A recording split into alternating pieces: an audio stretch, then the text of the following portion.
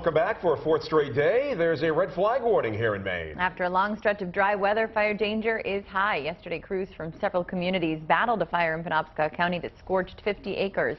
It started as a house fire but quickly spread. Part of the problem, we have not seen rain yet this month.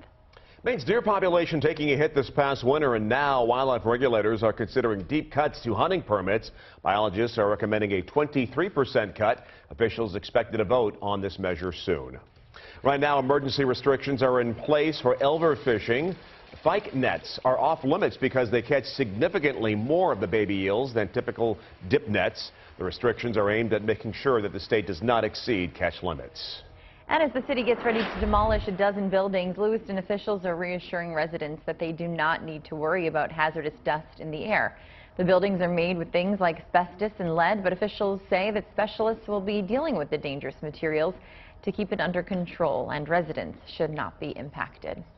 Thanks for tuning into this News 8 update. I'm Erin O'Valley. I'm Norm Karkus. Make sure to check back at our website, WMTW.com, and our News 8 mobile app for the top stories of weather anytime. Have yourself a great Thursday.